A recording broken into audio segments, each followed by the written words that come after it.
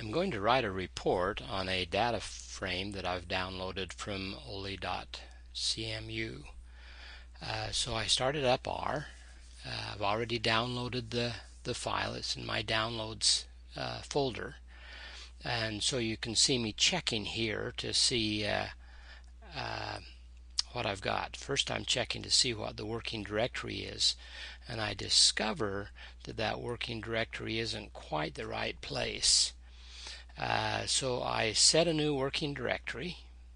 You'll need to use syntax that's appropriate for your operating language. If you're using R, then there'll probably be things like a C colon backslash, I think Windows uses, and so on.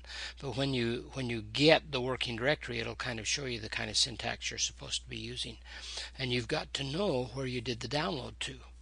I did mine to downloads, so I'm going to be able to find it there.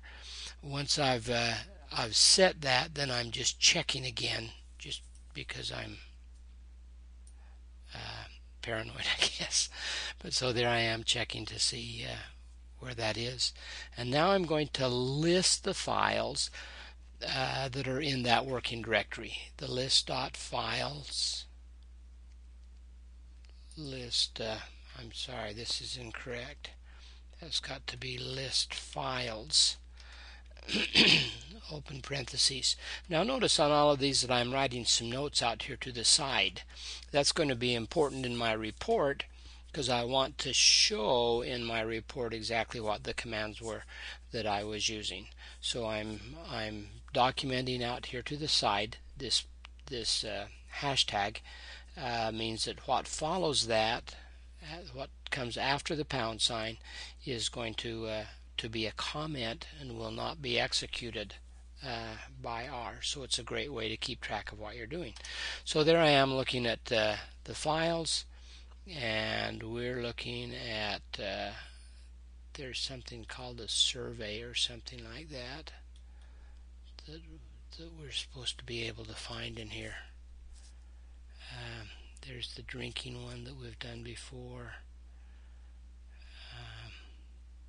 Oh, there it is, right there. See, that's the file that I'm looking for. So I want to get that file in place. I know already that this is the working directory, so now I can just plain do a load and student underscore survey R data. Probably a smarter thing to have done there is I could have just copied and pasted that name right in here into the load command. So now we've loaded that in, and I'll list to see what that produced. It produced a database.